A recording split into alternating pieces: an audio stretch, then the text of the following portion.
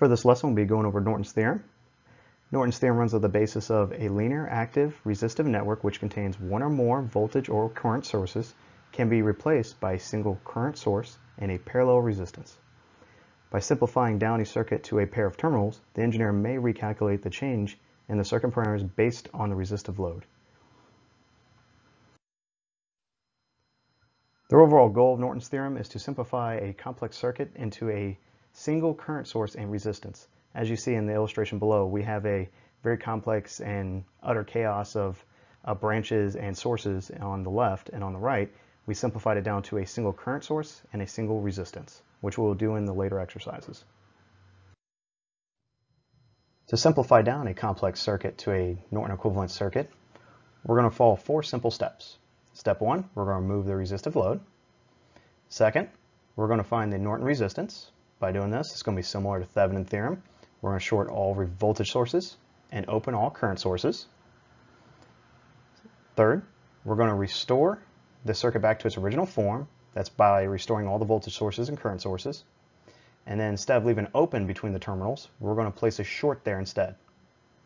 Then we're going to find the Norton current source by using circuit analysis methods.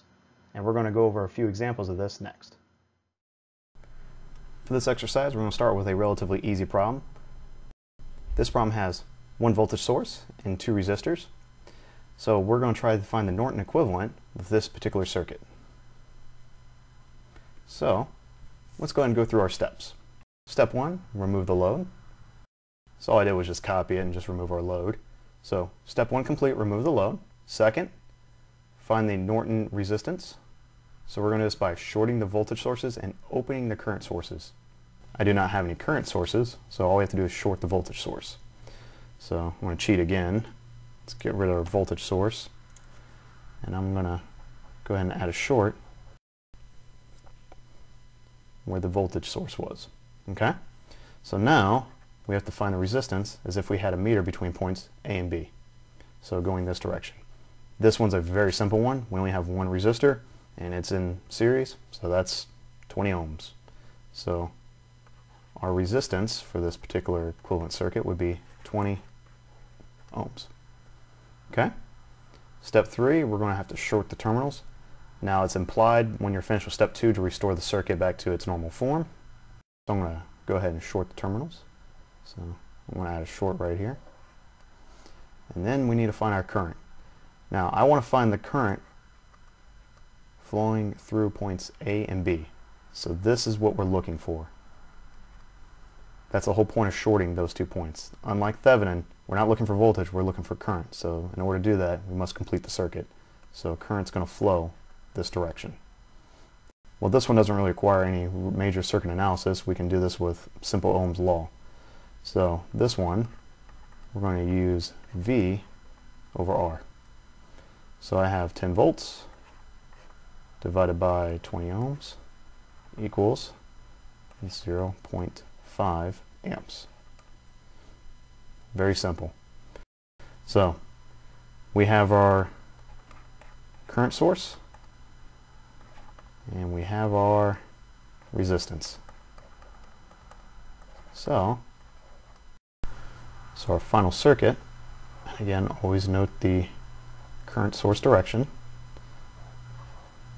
and I'm going to do my best to draw this out so it doesn't look totally bad. A, B, and we have our resistance of 20 ohms and our current source of 0.5 amps. So that will be our final answer for a Norton equivalent circuit. Alright, let's go on to a slightly harder problem. Alright, this next problem we have something that's a little bit more difficult, but we're going to come through it just as easy. Instead of a voltage source, we have a current source this time. And we're going to follow the same steps as last time. So, step 1, we're going to remove the load, so I'm going to cheat. Step 2, we need to find the resistance between points A and B. So, same as last time, instead if I stuck a meter between these 2 points.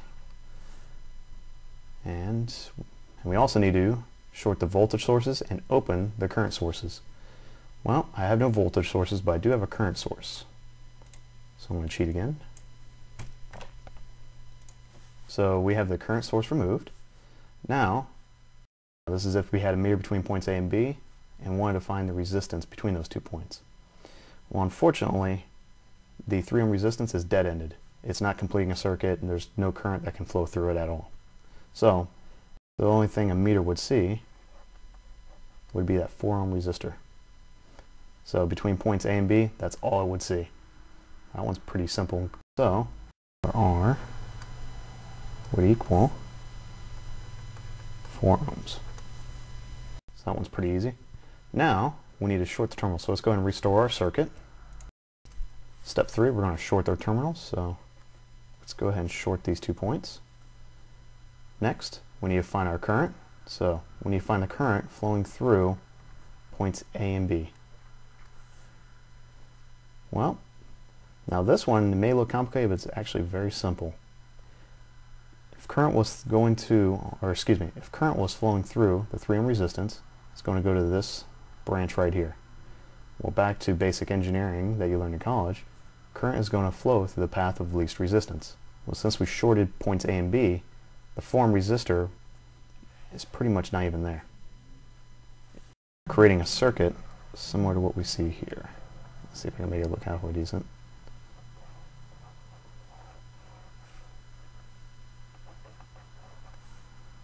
So that, in a sense, that's what you would be creating. And all we're doing is trying to find the current flowing through those 2 points. Well, since 10 amps is flowing through the 3 ohm resistor, it's going to flow all through that branch as well. So that would give us a current of 10 amps.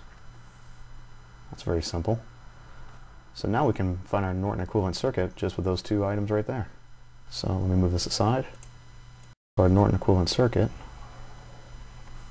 will look just like this. Again, see if I can make it look somewhat pretty. And then we'll come out. Points A and B. And this will be 4 ohms. And this will be 10 amps. So this will be our final answer for our Norton equivalent circuit. Alright, let's try one more problem, but let's go with something a little bit harder. Alright, for this last problem, this one's going to be a little bit more trickier, and we're going to overcome this with the same rules. And this actually might be easier than you think. So, step 1, we're going to remove the load.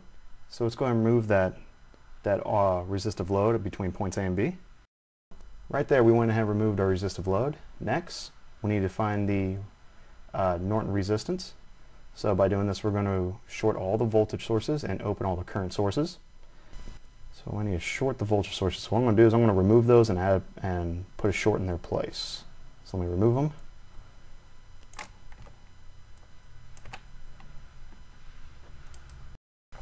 And then we're going to add a short in their place.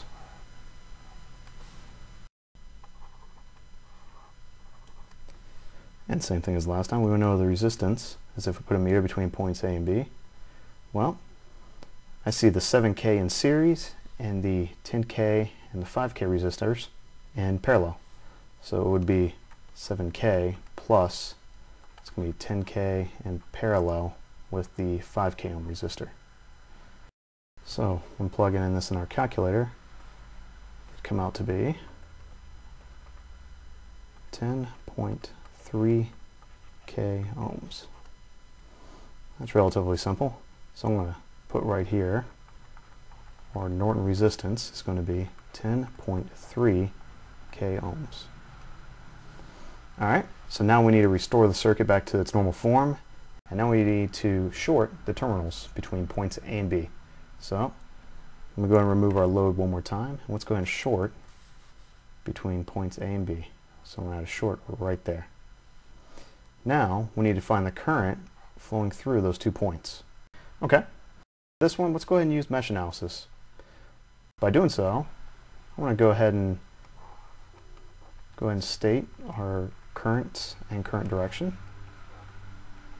I'm going to go ahead and say this one's I1 and this one's I2. So we're going to come up with our mesh analysis equations. Let's start our equation off with 0 equals, and look at the current direction, so we have negative 10, and I'll put a volt there, that way you know, plus 10k, and this is going to be I1, plus, and this is going to be 5k I1 minus 5k I2, because the current for this loop is going the opposite direction of the second loop. So it's going to be negative 5k I2. And we're going to go ahead and add all of our common currents together and move our voltage around. So it's going to amount to be 10 equals, and then 10k plus 5k equals 15k I1 minus 5k I2, 5k I2. Alright, now for our next one, move a few items around, that way it makes it easy on us. Alright, so that's going to be equation 1. Let's go for our second equation. Let's do the second loop. So, same thing as earlier. We're going to go 0 equals, and you know what, start with the voltage source. I'm always a big fan of those.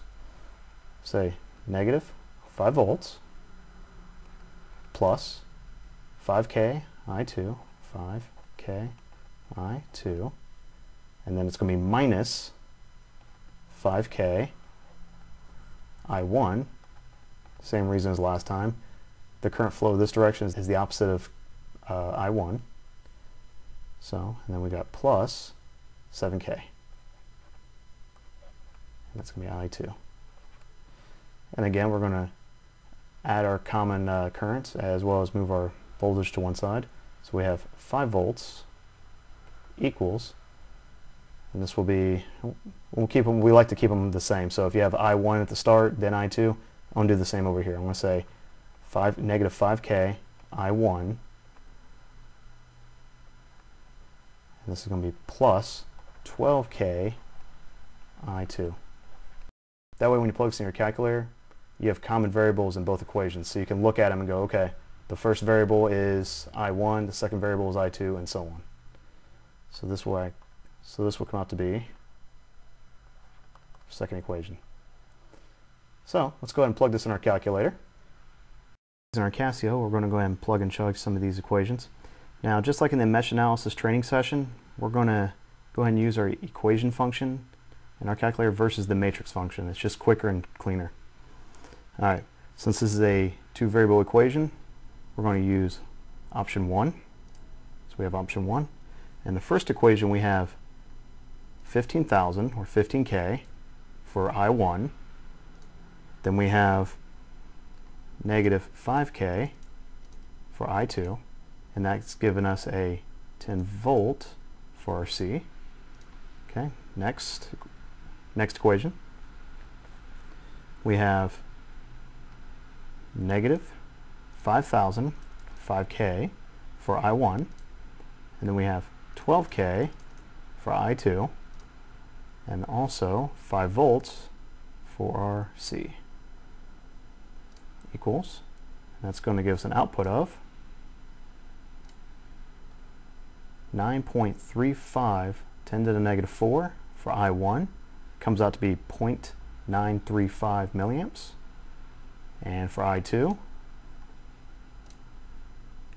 8.06 10 to the negative 4 amps, which comes out to be 0.806 milliamps. So that's going to be our final answer. So now we have final answers of I1 equals 0.935 milliamps, and then I2 equals 0.806 milliamps. The one we're concerned with is I2, because we're looking for the current flowing through points A and B. So I2 would be your Norton equivalent current. Let's go ahead and plot this in a Norton equivalent circuit. It'll come out to be current. We have a current source. resistance, and then of course points A, points B, and as we established earlier, our resistance is 10.3k ohms, and our current is going to be 0.806 milliamps. And that will be our Norton equivalent circuit.